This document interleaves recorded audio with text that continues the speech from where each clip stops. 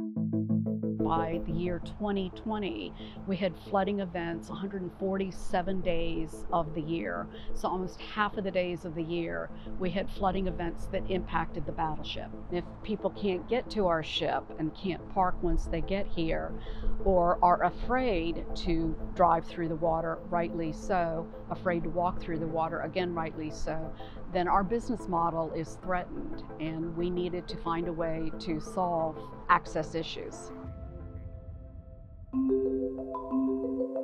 We are in Wilmington, North Carolina, and behind me is the USS North Carolina. Battleship North Carolina is berthed on Eagles Island, immediately adjacent from downtown Wilmington. Commissioned in 1941, it was the first of America's fast battleships, designed and built for the coming World War II. Battleship North Carolina was the first major ship to enter Pearl Harbor after the bombing. It did see action in every major event in the Pacific Theater, from 6 months after the bombing of Pearl Harbor to the signing of the treaty with Japan.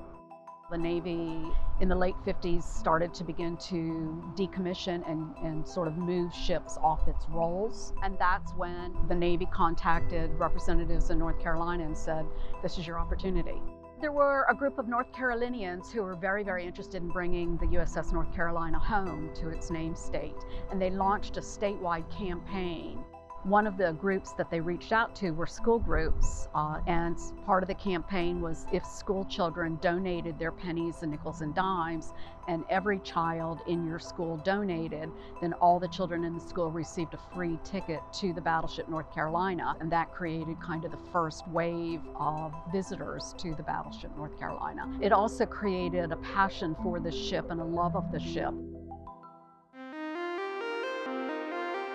We're at an interesting place where a lot is happening in terms of hydrology. Something that's really unique about this area is where we currently are standing. We get both discharge from the lower Cape Fear River, and we're low enough in the estuary that we get semi-diurnal tidal influence. So we have 2 high and 2 low tides a day that influence this location.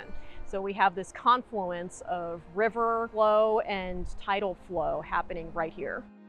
In coastal areas like this, we have honestly a multitude of potential impacts from climate change.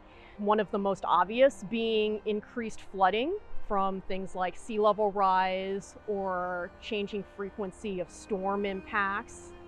We're on the river, so we see the river every day. And the conditions of your environment then become something that you almost unconsciously track. And around 2015, leadership noticed that there was a change in the river.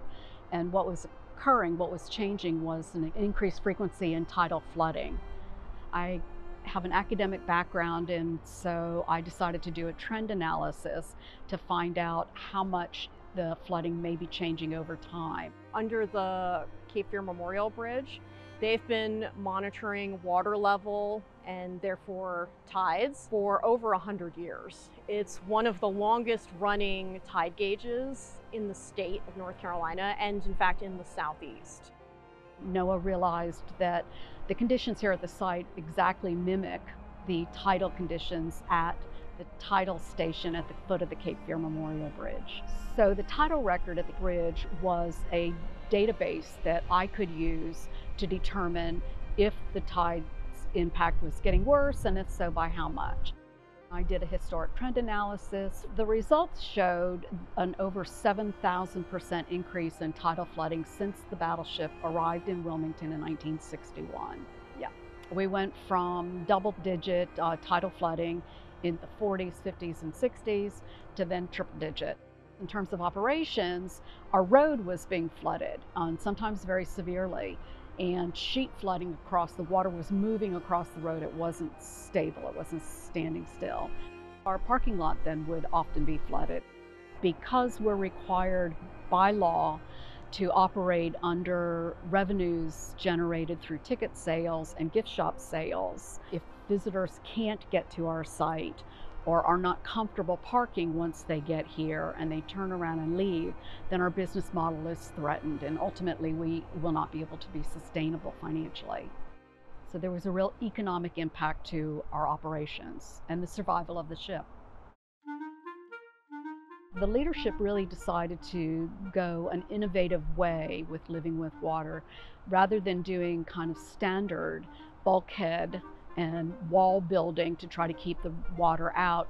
We decided to do nature-based infrastructure. Living with water really has four components. One is the installation of a living shoreline in areas where the shoreline had been hardened. The second is the installation or recreation of a wetland area that has not been there for many, many decades. The third piece of it is the elevation of the remaining parking lot area.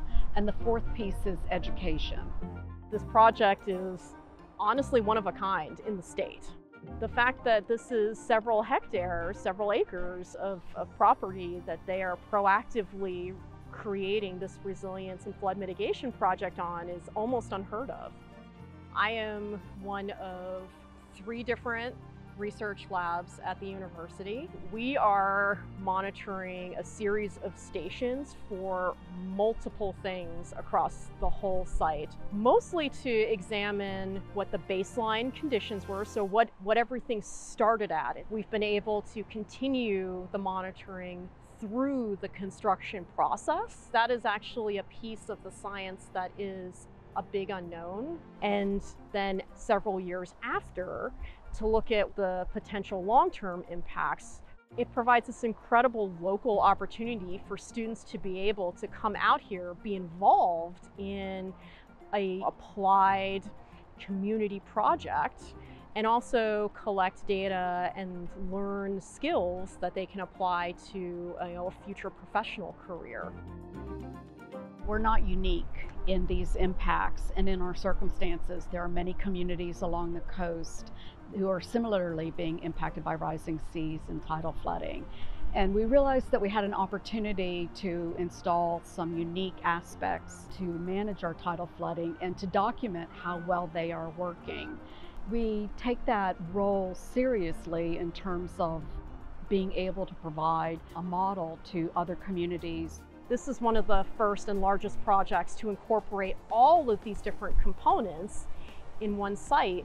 And that kind of holistic approach is what we need going forward. That's the only way to tackle these kind of big picture problems, is from a holistic view.